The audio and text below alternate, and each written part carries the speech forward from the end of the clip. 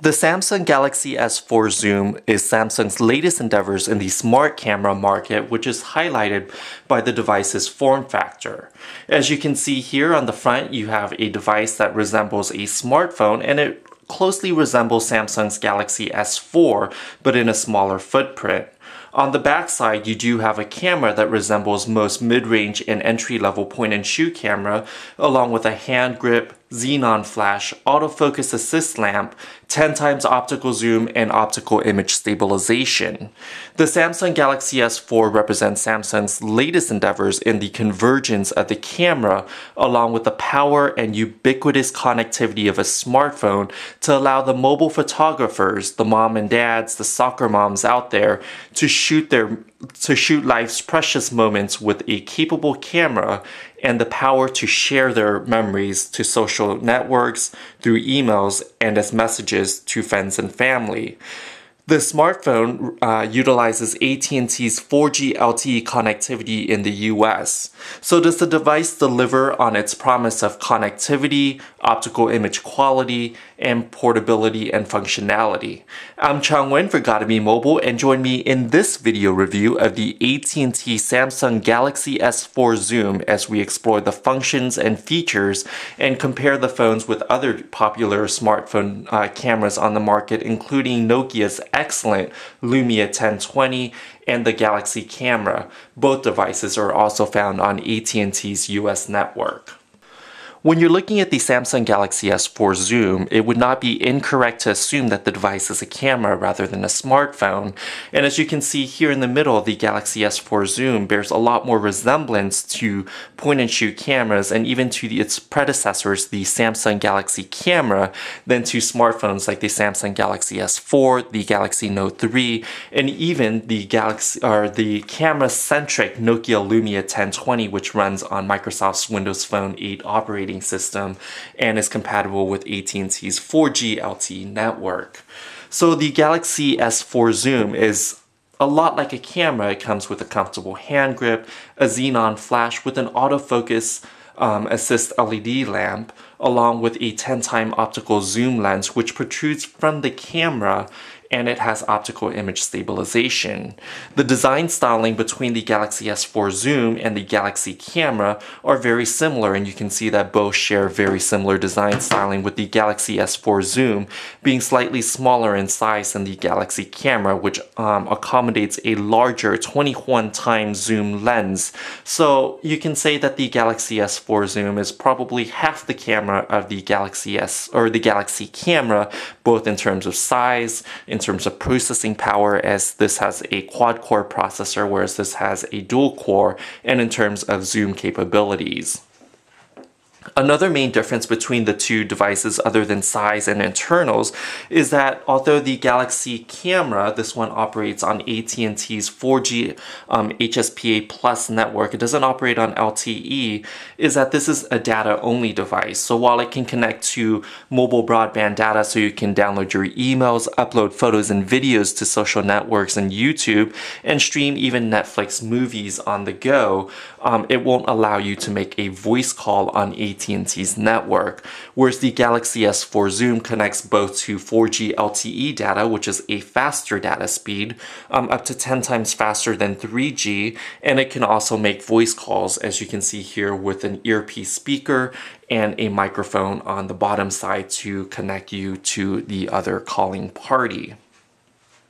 Essentially, this device is a smartphone on the front and a camera on the back. So depending on how you look at it, in this review, we're going to review it from the perspective of a smartphone.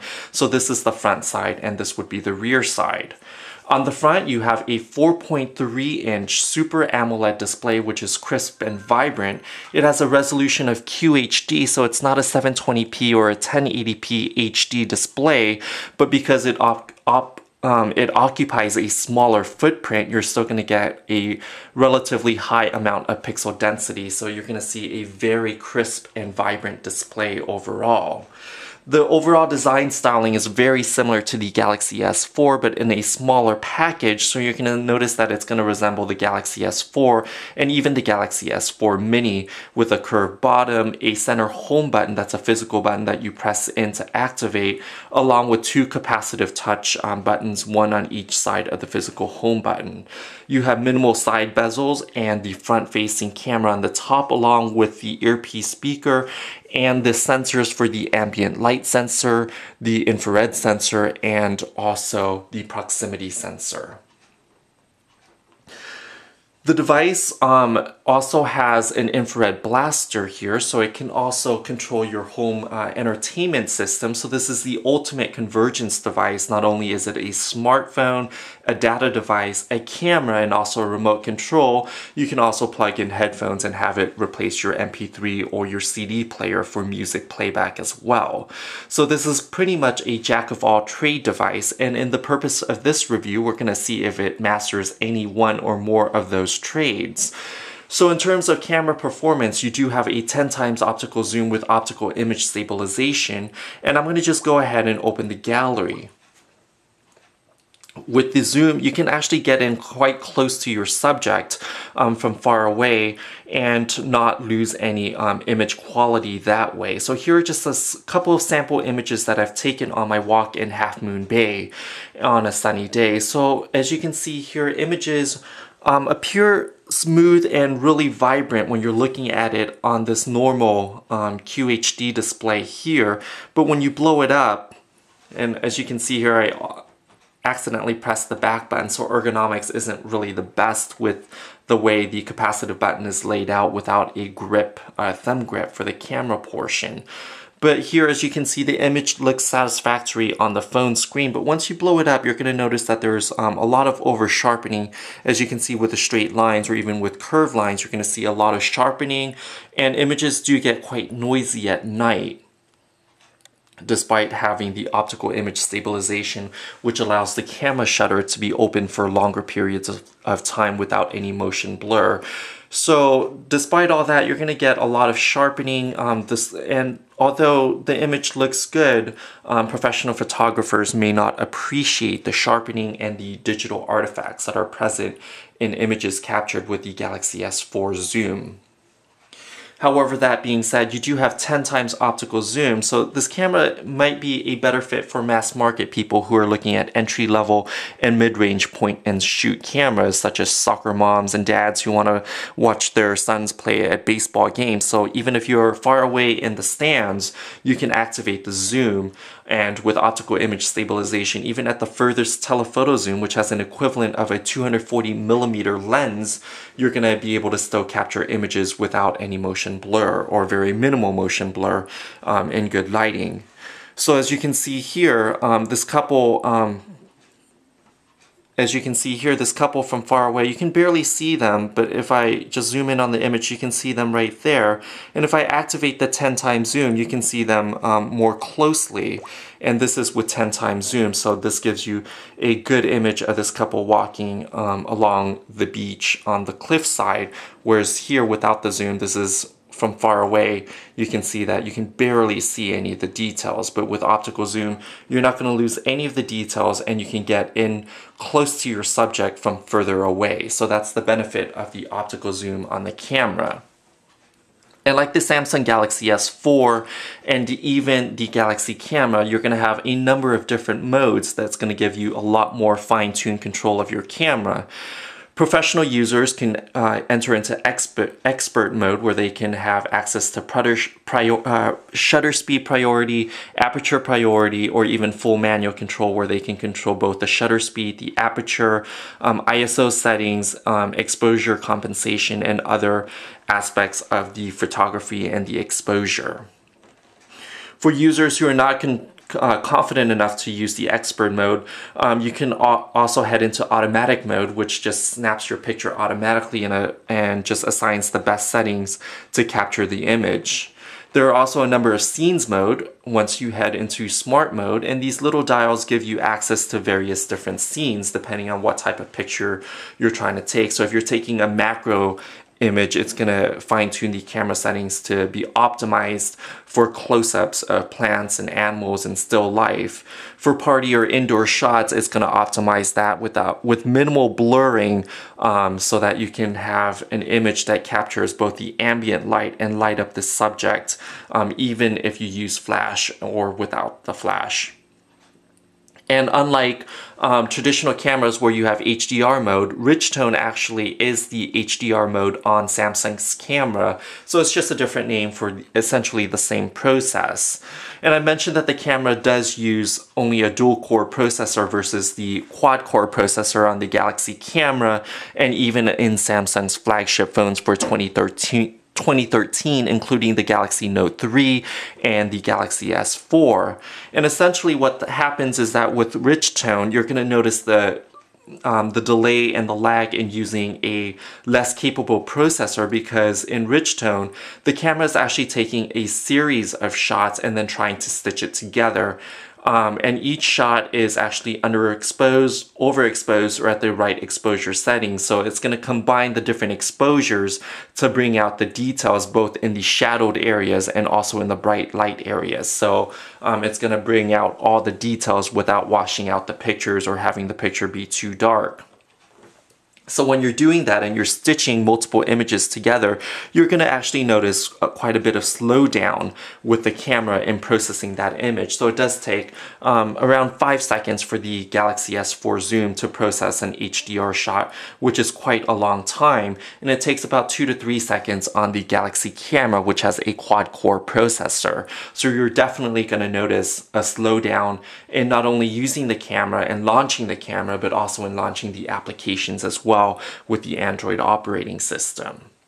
And speaking of smartphone, this device does use the Android OS with Samsung's TouchWiz UI on top. It's Android 4.2.2, and Samsung does include a number of different settings that are present on some of its flagship device that allows the phone to be a little bit smarter.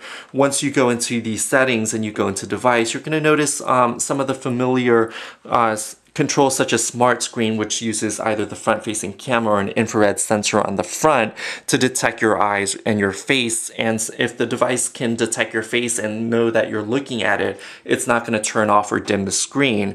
Similarly with Smart Video, it's going to notice that you're watching the video, and then once your face is turned away from the video, it's going to detect that and automatically pause the video and resume playback once you start looking at the screen again. So it's just little things that Samsung added, and it's not as overwhelming as on the Galaxy S4 with a lot of different features, but you do have most of the important features bundled on the Galaxy S4 Zoom. Another difference between the Galaxy S4 Zoom and the Galaxy S4 is that this device doesn't have the multi-window view for simultaneous multitasking. And with that, on the Galaxy S4 and even on the Galaxy Note 3, you're going to benefit by running two applications that snap side by side, so you can have Facebook on one side and email on the other, so you can juggle between two different tasks without having to leave the window. Part of the reason is that this does have a slower processor. It's a dual core versus quad core on those flagship devices. It has less RAM, 1.5 gigabytes versus 2 or 3 gigabytes on some of the newer devices.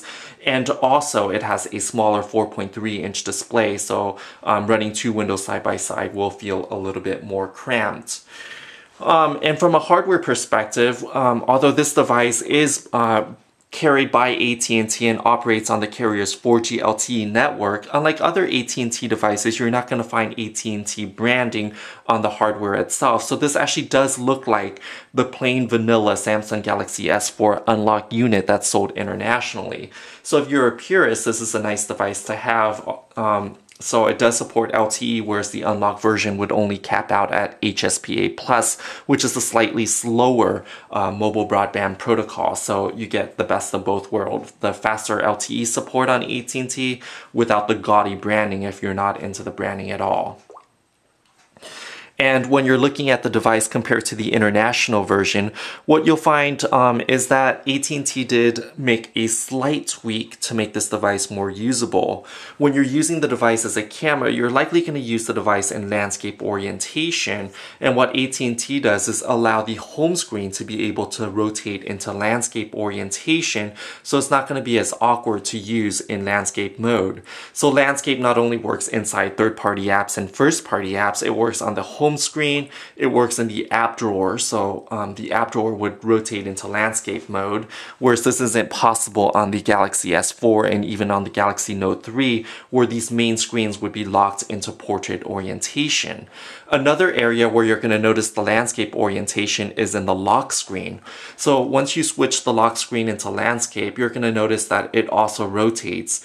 And then you also have a number of different widgets here for the lock screens to make it even more usable. So you don't even have to unlock the phone to launch the app to find your latest notification. So you can have an email widget, a Gmail widget, and also a communications widget, which pulls together your notifications from Facebook and Twitter. Let's go ahead and dive back into the camera mode. After all, this device is very camera heavy. So once you launch the camera, another nice feature is that you can automatically go and not only have pictures geotagged, so you have locations as we saw earlier in some of the sample shots that I've taken in Half Moon Bay. It will actually display where the image was taken if it was able to locate a geotag along with any weather conditions that might display. So these images were taken at Stanford Shopping Center, and it actually shows the date, any weather information that was pulled, and also the geolocation. But there's also now a photo, a mode that allows you called Photo Suggest, which pulls in information from Panoramio, which pulls in just different locations nearby, which you can go to take scenic photos. So these are just some of the different photos that previous users have uploaded. So nearby, if you want to check out some sites, if you're traveling and you don't know where to visit, and if you like this scene and this picture, you can actually just preview it, and then you can figure out where to go to take the photos that way. So it's a great discovery tool for tourists who want to use this as their camera while they're traveling, as it gives you phone and data access as well.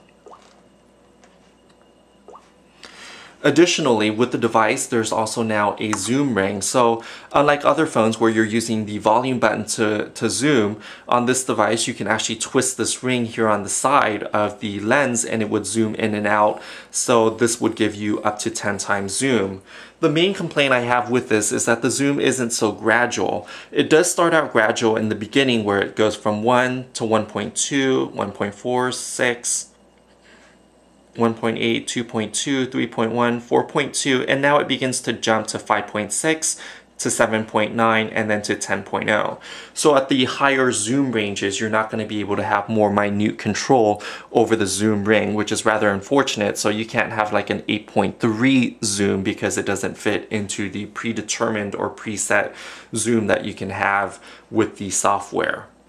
If you're outside of the camera application and you just begin to twist the ring, it will take you into this dial where you can select from a number of different modes. So this would actually quickly launch you into night mode, auto mode, or macro mode. So this way you don't have to mess around with the touch screen, launch the camera, and then figure out what mode you want. So these are just some of the pre-configured modes. So if I want to take a landscape mode or even a macro mode, I could just twist the ring.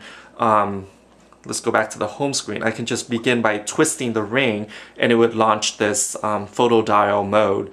And then I can just go ahead and tap onto macro mode and then it would launch the camera and then put me into macro mode, as you can see. And then with macro mode, the nice part about this is that unlike other cameras, you can actually get in fairly close to the subject and still have the camera focus, which is a nice part about macro. So even this close to the Galaxy camera, I can still take a picture that's very in focus. So that's one of the main differences between the Nokia Lumia 1020 and the Samsung Galaxy camera is that in macro mode, the Lumia 1020 can't get as close in on the subject, so it has a further focal distance, so you have to be back a little bit. And when you're back a little bit, you're not going to be able to have an image that's tightly cropped like this. You're going to have an image that's closer to this, and then after you take the image, then you can zoom in and then crop the image to have the macro shot that you want. So that's one of the main differences in macro modes between the two cameras, and I actually prefer the macro mode on the Galaxy S4 Zoom if you're into taking pictures of insects, still life, flowers, or other types of macro photos. The device does have a front-facing camera. Unfortunately, on the front-facing camera, you're not going to have a wide-angled lens or as wide of an angled lens as you would on the front-facing camera on the Nokia Lumia 1020. So what this means is that if you're, with a small group, like with 4 or 5 people, you're not going to be able to fit everyone in, or you may not be able to fit everyone in with the front-facing camera. It's a 2 megapixel front-facing camera on the Galaxy S4 Zoom as you would on the Nokia Lumia 1020. I have some sample shots on the Galaxy S4 Zoom review on gottabemobile.com, so be sure to visit www.gottabemobile.com and search for Galaxy S4 Zoom review, where we have sample shots taken with the front and the rear facing cameras of both phones to give you an idea of how tightly cropped the cameras are on both devices. And as this device does run the full Android operating system, you're going to get the benefits of Android's robust ecosystem. So you're going to have the Google Play Store, which will give you access to a number of third-party applications, to Google Music, games, movies and TV, books and magazines. So this essentially could replace your digital magazine reader, your e-reader, along with your digital camera. You're going to have Google Maps, so it's going to replace your GPS. As well. So it's an all-in-one device. It does a lot of different tasks, but the main drawback with this device, as we've mentioned before, is that it does have an anemic dual-core 1.5 gigahertz processor. So if you're a light user, you don't use too many apps, you're not going to notice a slowdown at all. But if you're starting to load the device up with a lot of third-party apps through the Play Store, if you're running multiple apps without closing them and multitasking a lot, and if you're just launching the camera and taking a lot of pictures during the day, what you're going to notice is that the device does tend to slow down. And this is somewhat problematic with a camera focus because it's going to mean that you're going to miss a lot of the spontaneous shots that you would be able to capture with just an entry level or even a mid-range point and shoot camera. So if you are holding your camera in landscape or landscape orientation and it was last in portrait orientation, you're going to have to wait a couple seconds for the screen to rotate. You're going to have to unlock the screen first. And then this actually is moving quite fast, but sometimes it does take a couple seconds for each step to happen. And then you're going to have to launch the camera and then take the picture. So if there are any lags and slowdowns, it could take up to 7 to 10 seconds. But if there aren't any lags, just doing these steps can take between 4 and 7 seconds itself. So although it doesn't sound like a long delay, if you're trying to capture that random moment that your pet or your child is making, that random funny or silly face that someone's making, you're likely going to miss those memories using the Galaxy S4 Zoom.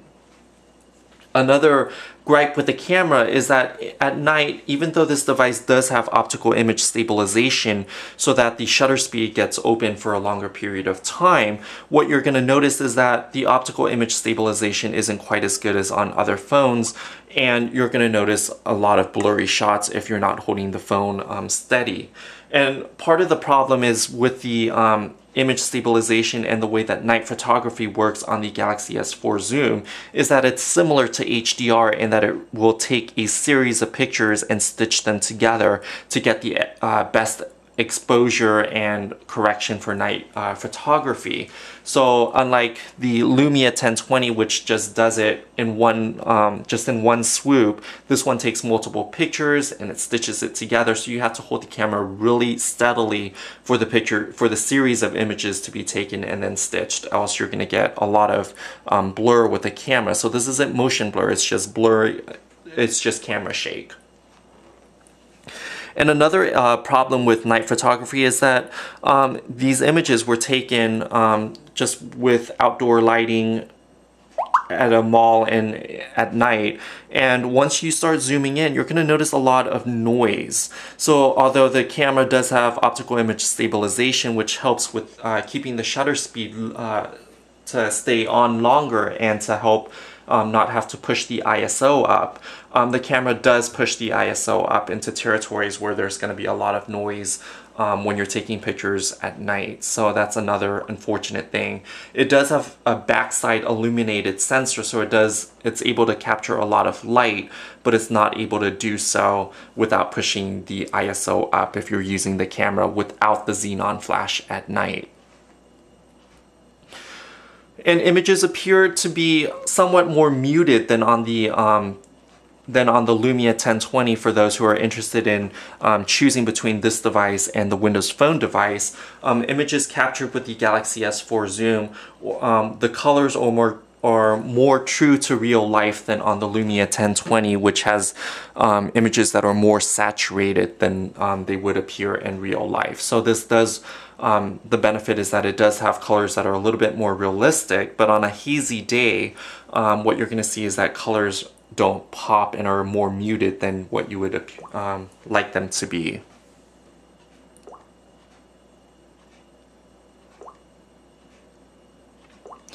So overall, although the Samsung Galaxy S4 tries to be a camera and a phone together, Samsung did skip quite a few corners to make this device more affordable. It's $200 with a 2-year contract, which is the same price that the Nokia Lumia 1020 sells for.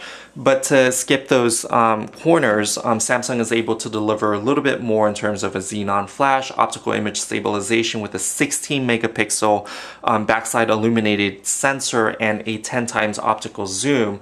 The downside is that you're going to end up with a dual-core processor that could get laggy if you're using the phone throughout the course of a day, and that means that you're going to have to either soft reset the phone by pressing and holding the power button and just hitting the reset option, or removing the battery, which is encased on this bottom portion. So once you remove this plastic flap, you have access to the battery on the bottom of the device.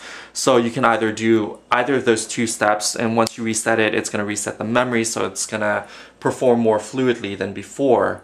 And also, Samsung used a little bit of a relatively inexpensive lens rather than the Carl Zeiss lens that's found on the Nokia Lumia 1020.